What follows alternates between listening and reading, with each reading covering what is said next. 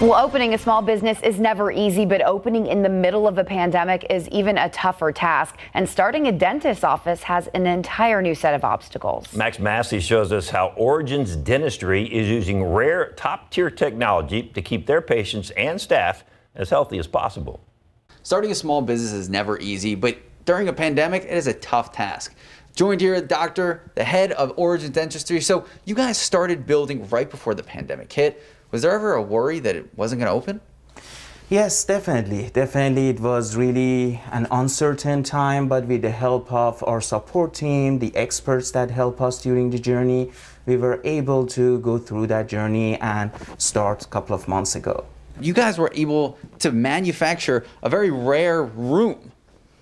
Yes, the negative pressure room, which is technically a hospital-grade facility room, which is a single patient room that we use for certain dental procedures, because one of the concerns that we have in dental office is certain instruments that we use that generates aerosols and droplets, which may linger for a while in the air and may contain viruses and bacteria, including coronavirus. Can you show us how it works real fast? For sure, yes.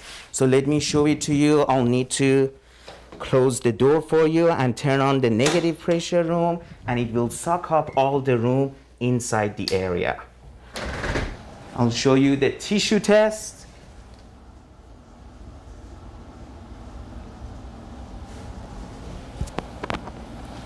So as you can see, with this technology and the elaborated fan that we have in the top, we are able to exhaust the entire room of the air at least 12 times per hour to make sure that all the viruses, bacteria are being sucked up through the top of the building.